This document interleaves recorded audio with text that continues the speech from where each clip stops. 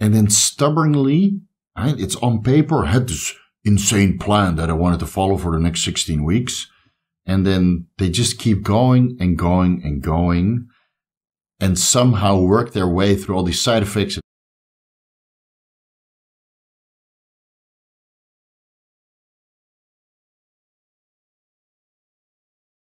Vigorous Steve here. Let's discuss the old ways of running steroid cycles and compare that to the new and improved, the modern way of running steroid cycles. Because a lot has changed over the last couple of decades after performance-enhancing drugs and steroids were introduced into the bodybuilding space.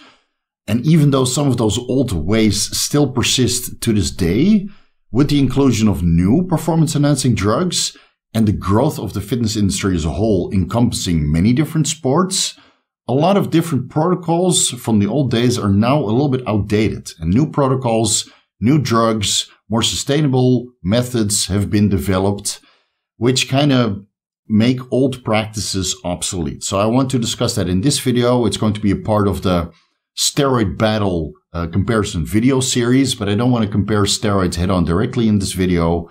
I just want to discuss old ways versus new ways and give you guys a little bit of a unique perspective and some food for thought for more intelligent cycle design. Because again, a lot has changed and some of the old methods just don't hold up anymore. So we need to discard those and move on. And I also briefly want to go over the fundamentals, which form the basis of bodybuilding and fitness as a whole. Because over the last 20 years or so that I've been a part of the bodybuilding community, man, a lot has changed also. The training has changed. The nutrition has changed. The pre-workout supplementation and the health supplementation has changed. So let's briefly address that before we get into the meat and potatoes of this video. And before we do, please like the video, leave a comment for the algorithm, and consider subscribing if you haven't already. Now, regarding training, when I started at the age of 15, over 20 years ago, Weider Principles high volume training was king. I started with the cookie cutter Arnold Schwarzenegger training split of training opposing body parts, chest and back, arms. And then the third day would be shoulders and legs, which most of these workouts lasted for like 2.5 hours. And by the end, you could physically smell ammonia, right? I was drug-free. You follow a basic high-protein, low-fat diet, which is horrible for drug-free athletes. And you would just train and train and train and train and train to the point you would smell ammonia. And then do it all over again, training 6 days a week. Chest and back, twice. Arms, twice. Shoulders and legs, twice. Man, we've come a long way. And you could say that progressive overload is also the old way of designing your training program, but it's gone through so many different iterations. I mean, it started as high-intensity training developed by Arthur Jones, and then the Mentor brothers took that to the next level and developed their own version of HIIT. Then Dorian Yates probably laid the groundwork for a lot of people that introduced them to progressive overloads with a combination of HIIT.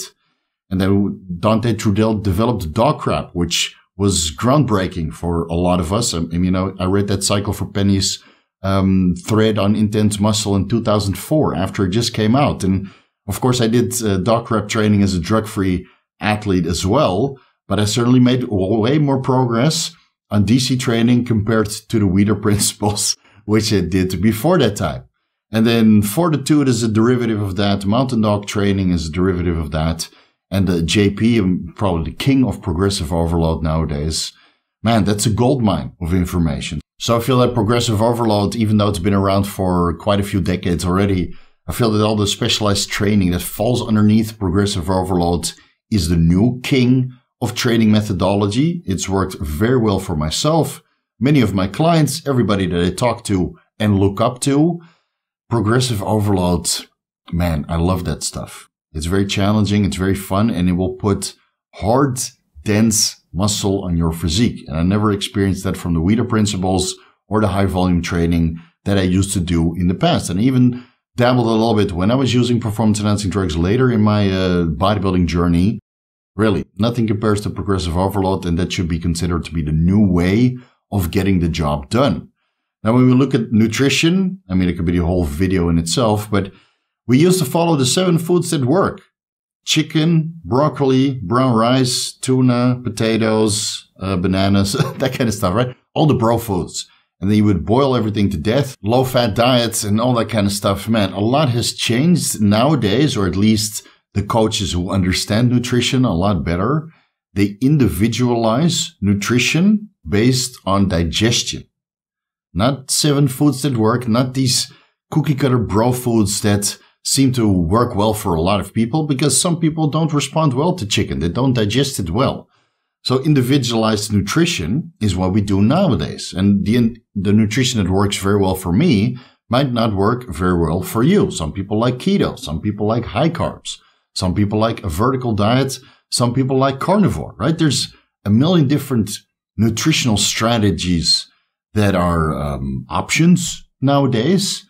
And you stick with the one that your stomach agrees with. And if that's carnivore, great. If it's the vertical diet, great. If that's vegan, great. Whatever works for your body, that's the nutritional strategy that you're going to follow until it doesn't work anymore. And then you need to make some adjustments. You don't have to get married to the chicken, boiled chicken breast, the brown rice, and the broccoli in any way, shape, or form. And the old way, I know I'm going to get some slack for this, but calories in, calories out, I feel that's the old way. You have to look at nutrition in the following way. Yes, calories in, calories out is a good metric to track what you're consuming. It's very difficult to track how much calories you're actually burning. And again, the body doesn't necessarily work on calories alone. It works on nutrition. And it's very difficult to accurately pinpoint whatever you're putting in your mouth is going to turn into ATP, right? That's the primary energy source of the body, which has calories, right? You can, if you want to have smart calculations, you could calculate exactly how much calories you're consuming being used for ATP production and then being recycled because, well, ATP synthesis and ADP and the Krebs cycle and all that stuff, electron exchange, there's a huge recycling process that goes along, which is way too much to get into this video.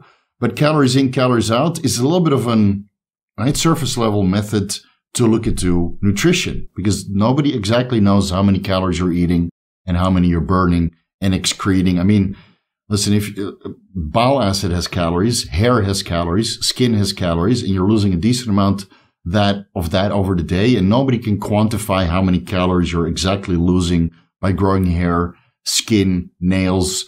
You're peeing out calories.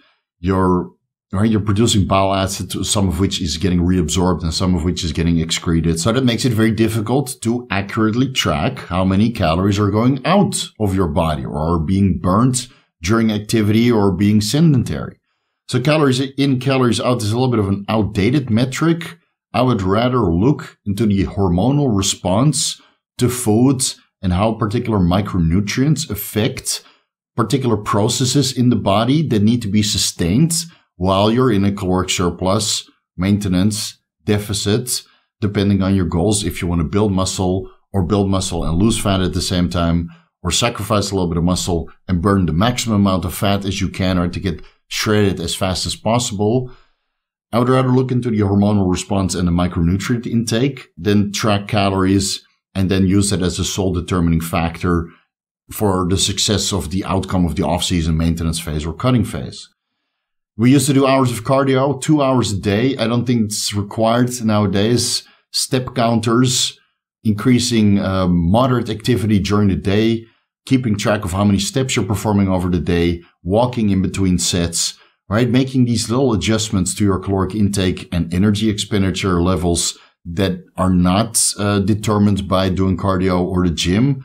All these little metrics that we can all measure and keep up are certainly more conducive to fat loss than hours and hours and hours and hours of cardio, which will inevitably raise your cortisol levels to the moon, preventing you from gaining any significant amount of muscle mass in the process or require a ton of pharmacological interventions just to offset that. So again, hours of cardio is the old ways, step counters, moderate activity throughout the day is the new way. And then you do cardio for cardiovascular health and burn a decent amount of calories while staying moderately physically active while doing chores, for example, or just making sure you get your target steps in over the day, right?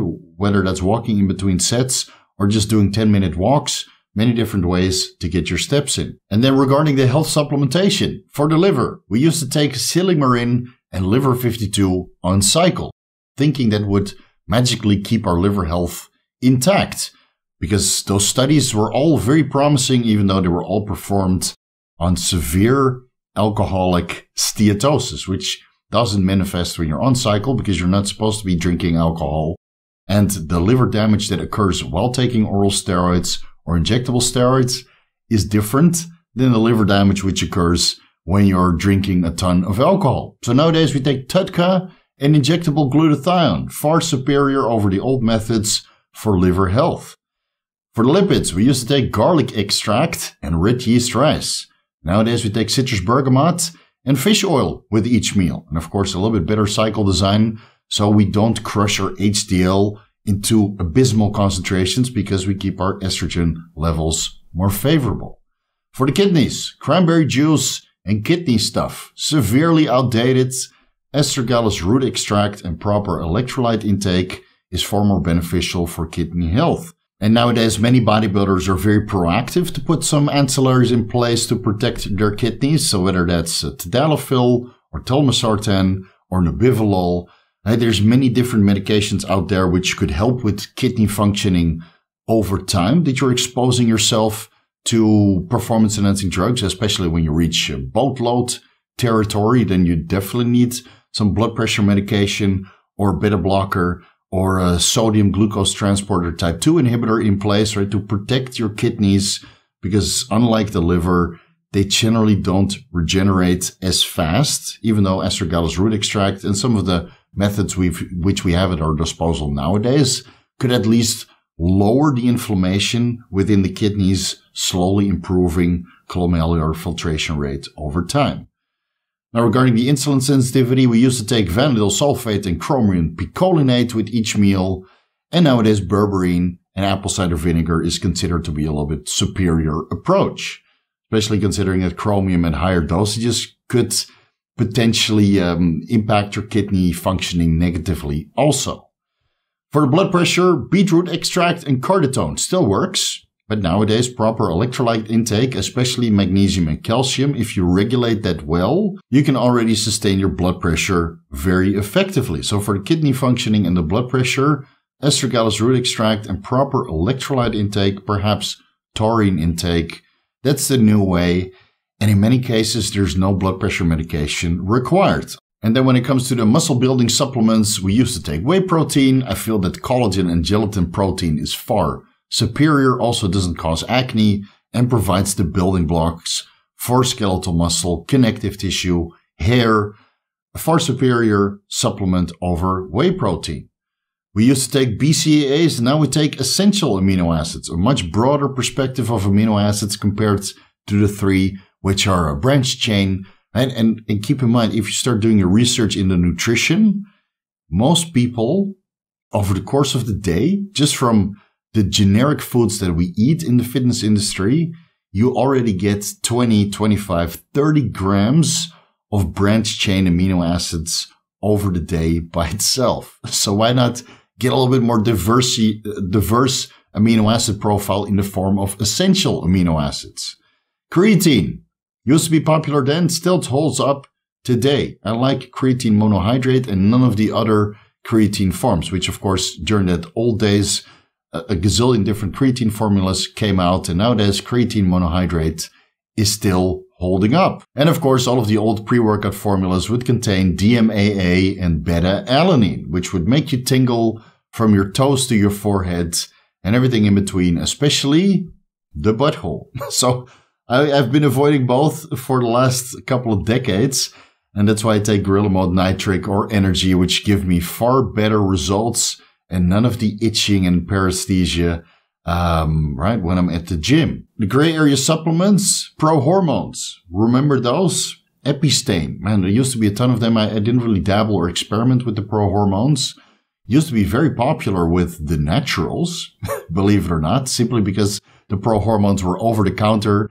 You could buy them at GNC or online in the early days of online shopping, and they were not on the doping list. So a lot of these old school competitors that say they were drug-free were using these over-the-counter pro-hormones that would pass the drug screening, even though they were basically designer steroids or discontinued steroids.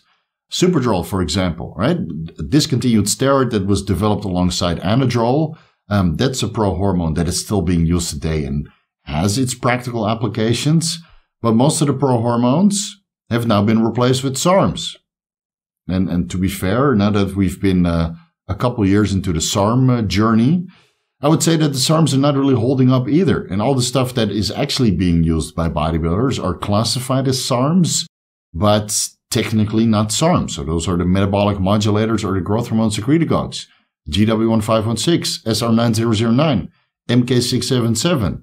And I would argue that given the chance of the SARM community, they would put 5-amino-1-MQ in that category as well, because it has one of those numerical names, just like most of the other SARMs. So when it comes to cycling, remember time on is time off.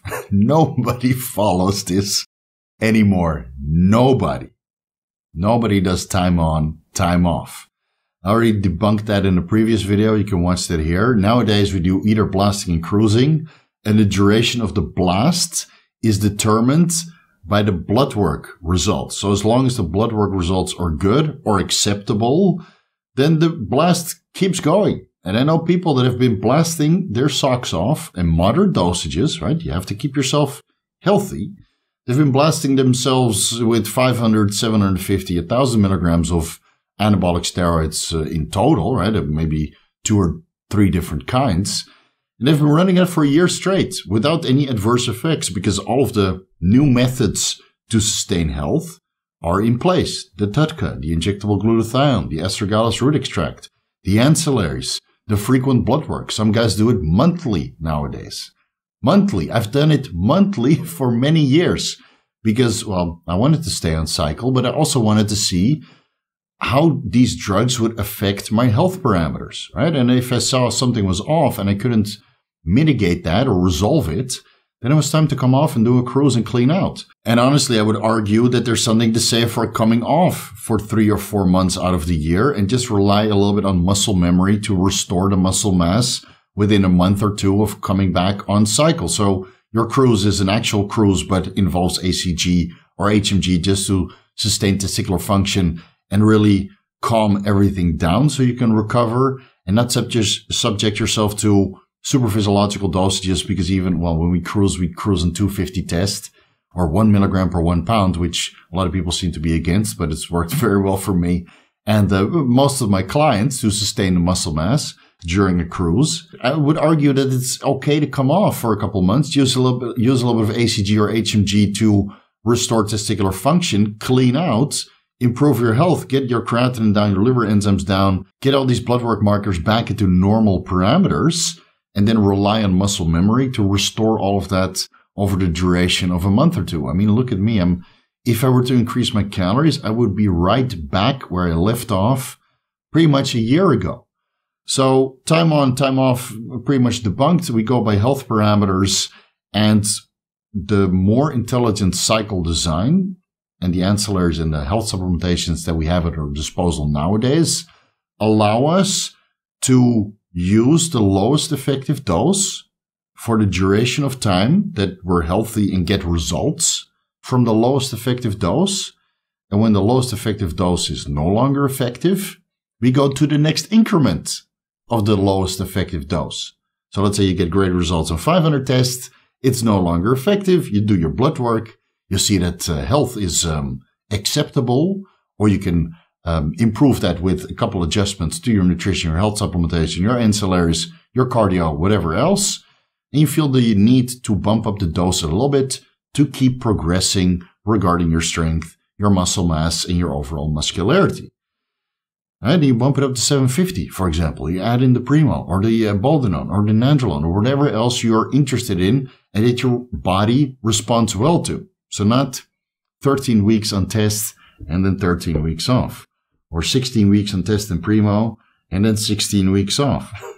Now, we don't really do that nowadays. But still, people, I get those questions every day. But Steve, I was on cycle for 8 weeks. Should I take 8 weeks off? And I, well, tell them what I tell you guys many, many times. You can let me know down below in the comment section which reply that is. It starts with a B and ends with a K. Test is best still holds up, but not for everybody. Test is best for me.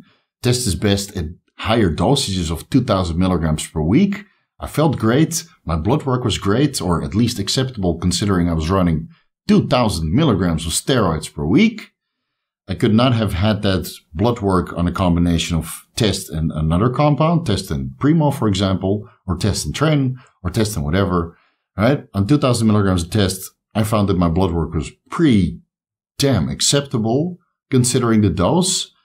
But there are people out there that don't respond well to test, right? Regarding the hair loss or anxiety or whatever else. Some people just don't respond well to test. So even though test is best for some people, it's not best for everybody. And that's why the nandrolone-only cycle is there, because if you suffer from hair loss and you feel that the hair is important to you, like some people suffer from hair loss and they don't care, and that's why the Mach 3 razor is in place in case you want to shave your head and just go through life like The Rock, if you have the muscularity and the height and the tan to match. If you do care about your hair and the testosterone is making you lose your hair, there's the nandrolone-only cycle. Tien and Clark has a website and a huge private Facebook group where hundreds of people share their experience and get good results from a nandrolone-only cycle, perhaps in combination with Dianabol, which personally I don't really agree. I would rather do ACG as a base to get a little bit of estradiol and testosterone in your system. But right, he's the expert when it comes to the nandrolone-only cycle. And if you're a testosterone non-responder, go to the other part of the internet and follow those approaches, right? And it's a reasonably new approach, but it works for so many people. It works for a lot of people. I tried it myself. Did it work for me? Yeah, I got great results. Did I notice anything regarding my hair loss? No, because I don't suffer from hair loss. It's not an issue. And even if I were to lose all my hair, I would still take test and Primo, to be honest, right? So this is a little bit of a new cycle design for people with unique side effects that or can be considered testosterone non-responders.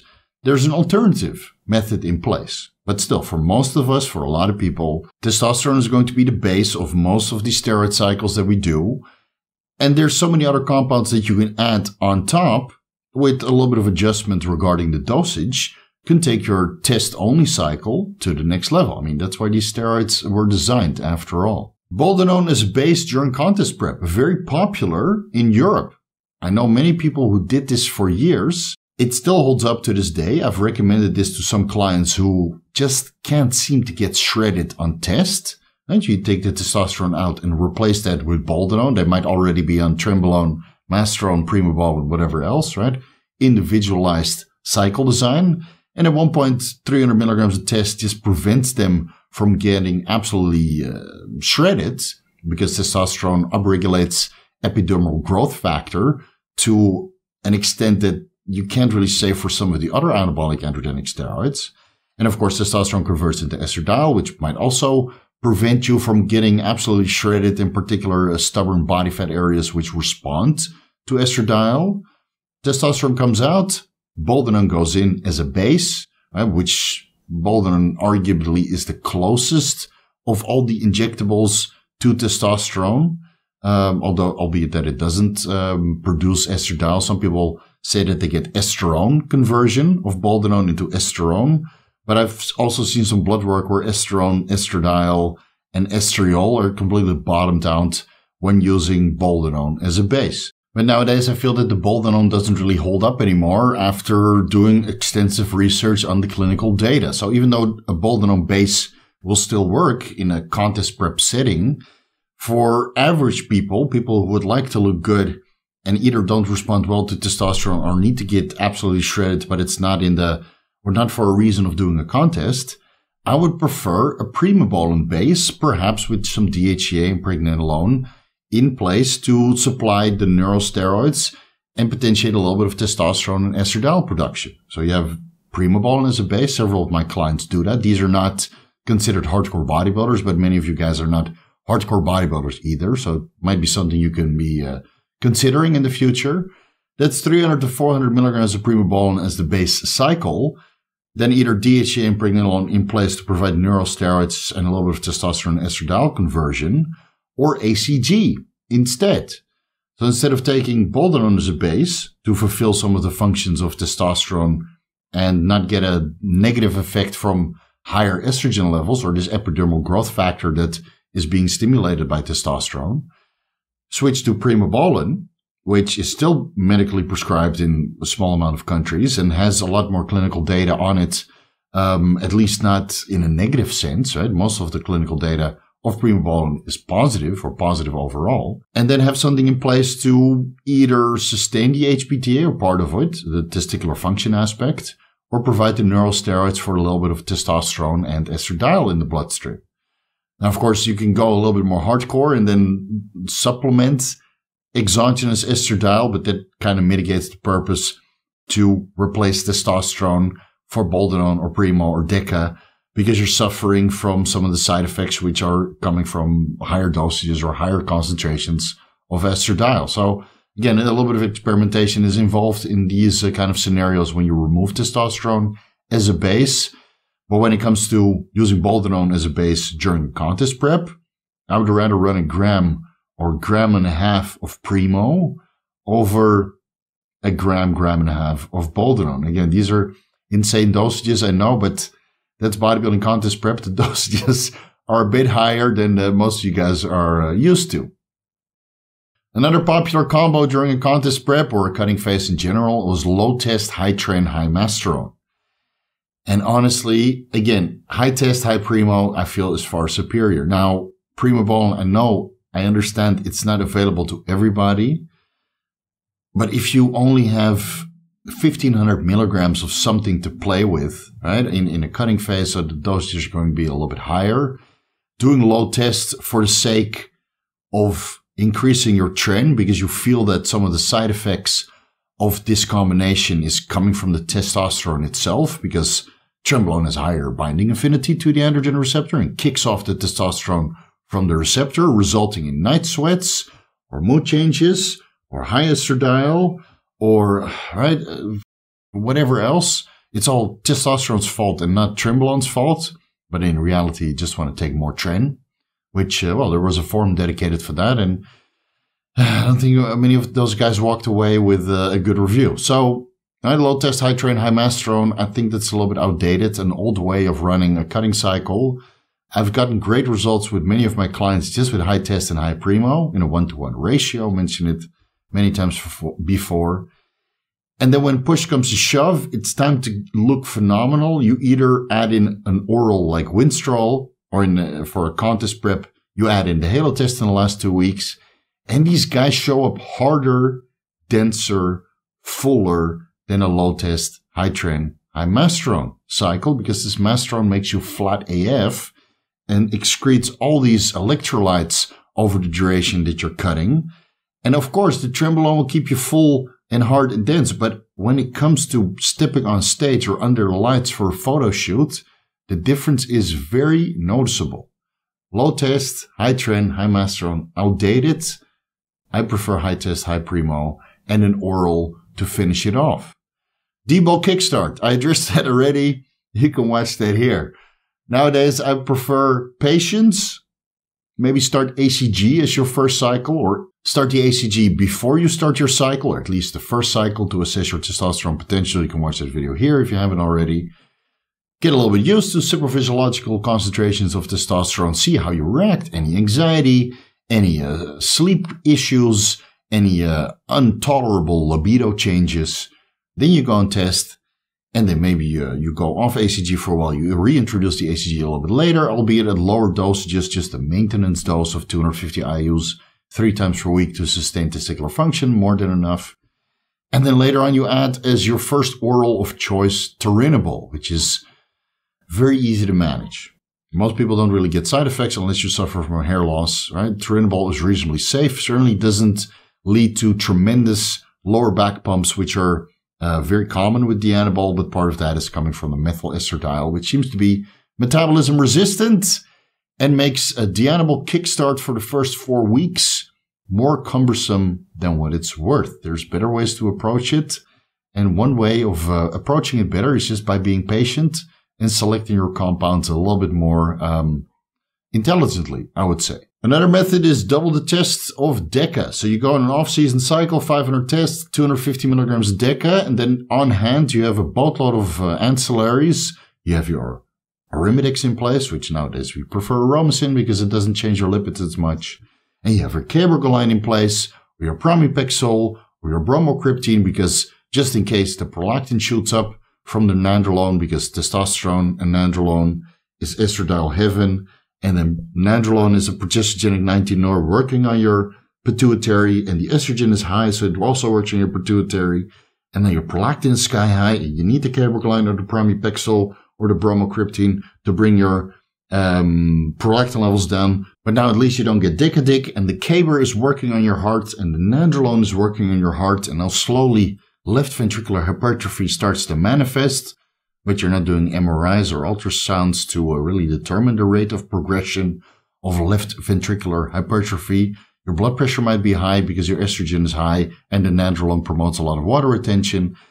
And now you have to mitigate that with some of the other ancillaries, and the estrogen is high, you develop gynecomastia, and the tamoxifen needs to be used, lowering your IGF-1 levels, and now you're not recovering, just going from all the potential side effects which could manifest from 500 tests and 250 Deca. Again, a lot of people experience a cascade of these side effects because they approach their cycles like this. They read it somewhere in the message boards.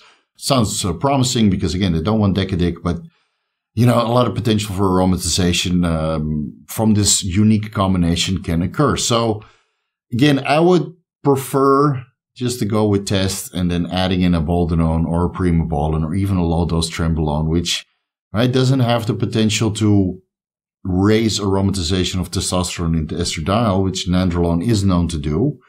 And then you don't need so many ancillaries to mitigate all these little side effects which could potentially manifest. Or the old way of cycling is that you have your entire cycle planned and laid out in front of you with no room for modification or deviation. I know I spoke to so many old school bodybuilders who said, I'm going to do the 16-week cycle and then I'm going to go off for a while.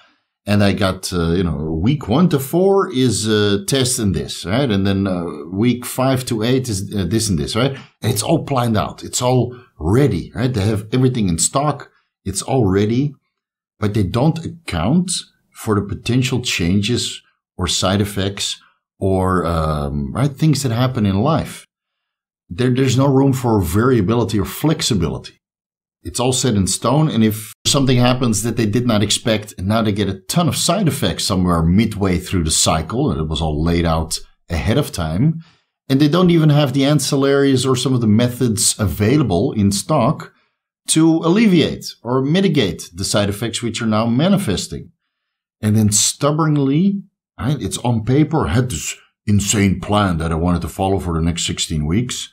And then they just keep going and going and going. Or they don't have the knowledge to make changes to their protocol when particular side effects start to manifest or when life happens. I mean, in this day and age, you don't know when the lockdowns are going to be back.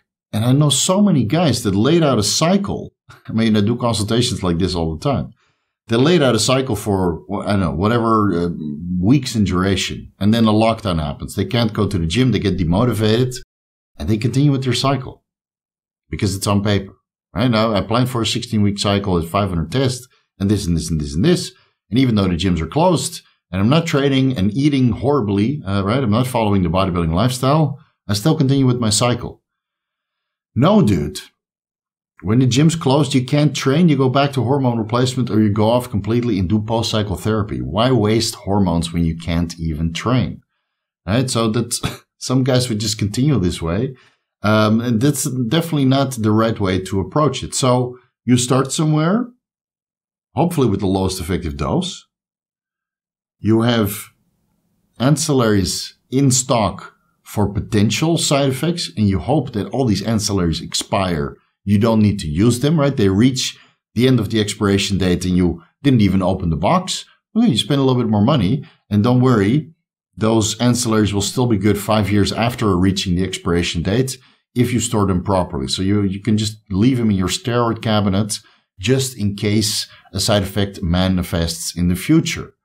You get everything in place, or at least places where you can order them on a short-term notice so the side effects don't reach into a horrible territory where you have to abort your cycle.